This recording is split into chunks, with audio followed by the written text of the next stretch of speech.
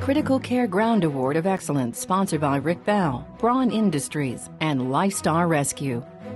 We are proud to announce that this year's Critical Care Ground Award of Excellence goes to Mobile Critical Care Services at WakeMed Health and Hospitals in Raleigh, North Carolina.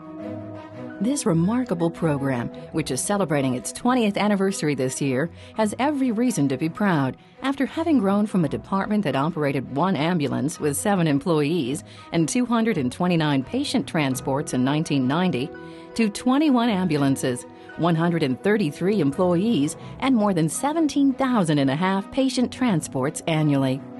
Its biggest leap forward came in 2005 when it introduced a dedicated medical director, paramedics, and an integrated children's transport team, complete with pediatric and neonatal critical care nurses.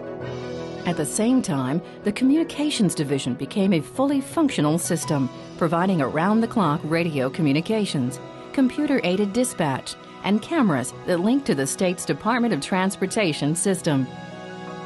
These advances were among other enhancements, such as weather radar, ground and air flight following, and patient triage.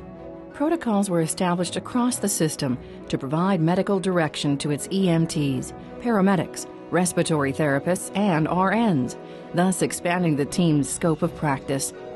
Finally, the ambulance configuration was upgraded to a quad cab style, providing crews, patients, and family members with greater safety, complete with drive and backup cameras and mission-specific safety equipment and mounts.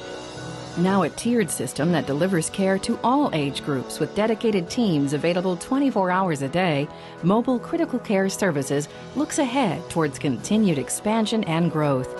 The program is confident it can offer 20 more years of safe critical care transport services.